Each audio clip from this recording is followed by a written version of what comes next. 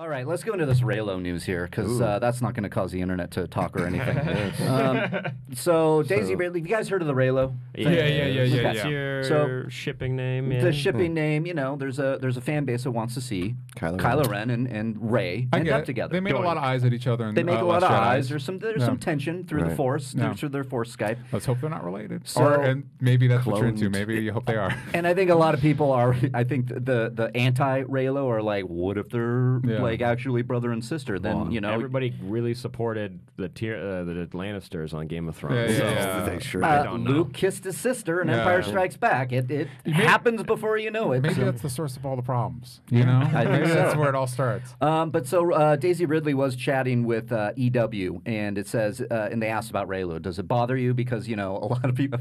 What's going on with the I'm laughing. I'm just laughing about her being like a serious journalist from EW is like, so what do you think about Reylo? And she's like, so go on. Yeah.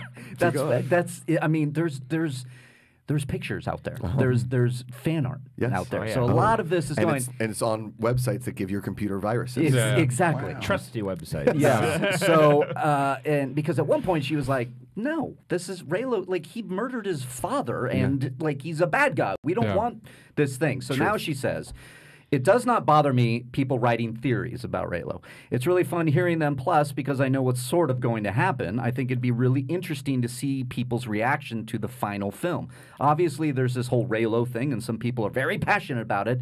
Some aren't. JJ does deal with it. It's a very complex issue, obviously. People talk about toxic relationships, and whatever it is, it's no joke, and I think it's dealt with really well because it's not skimmed over. So, there it is. It's just dealing with the possibility of them becoming a couple. Right. Like we see in the trailer, she put on his hood, got a different lightsaber. So we think that's a clone, though. We think that's a Rey clone, right? Here's we what thought that. Or Vision. Or I'm going Rey. Vision. Wait, Yeah. I got to ask you guys, Halloween like, Kylo can't end the series bad, right? I hope to God he does, but they're not going to go there. Well, because here's the thing. Like, that basically means all the heroes from the original trilogy were just the worst. They couldn't run a government. They couldn't keep the Empire from being back. They couldn't raise a kid. Right. And so the whole legacy of the original characters is just trash. Yeah. And it's like... Is that a lot of the people talking about. I mean, he killed Han... But I mean, like Vader killed kids, and all he had to do was throw his boss down a tube, and everybody's like, "I guess he's good now." Who goes? Right? Now he's an angel. Now he got his wings. Yeah. I'm going to be totally Star Wars nerdy here. That's a big thing that they address in like a book. Yeah. Because nobody knew Darth Vader was Luke and Leia's father. Because he dies on the Death Star, right? Yeah. So it's kind of like a secret, and then it comes out in one of the books when Leia's running for the Senate and is going to be like president in that galaxy, and they're like, but we found out Darth Vader's your father, and everybody loses their shit. So it becomes this thing, which is very interesting. I would recommend Bloodline. Josh Pikugi, you'd love it. Yeah. I zone out with Star Wars sometimes. Yeah. I'm a fan. Like I like it, and I. These are the nooks and crannies out there in the Star Wars universe that. Yeah. Make it all worth it. Okay, so I'm with you and maybe everybody in this room.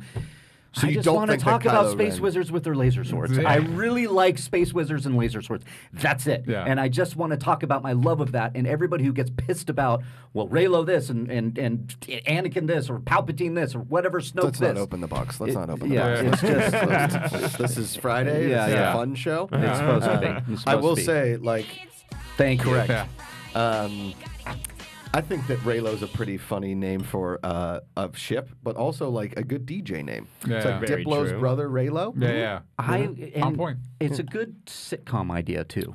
Here's my problem with An these. evil wizard and his cloned niece. Like Kylo cousin. Ren opens the closet door as Rey's coming in through the front door, and they meet together. And Here's my problem with these ship names sometimes in situations like this where one of the people has their full name and the other person just gets a little tag. Because Rey's full name is in there, and just Kylo, he just gets the low. You know what I he mean? gets he gets just take out the K and you have the YLO. Sure. Yeah. Shit. I mean, I just think, you want a good, like Felicity's a good mix of both the names. You know what I mean? Yeah. Well, Just saying.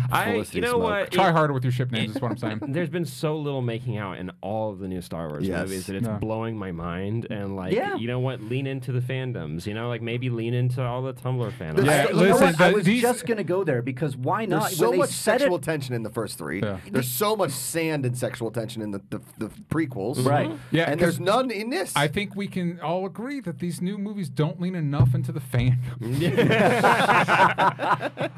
What if the stormtroopers were just bad?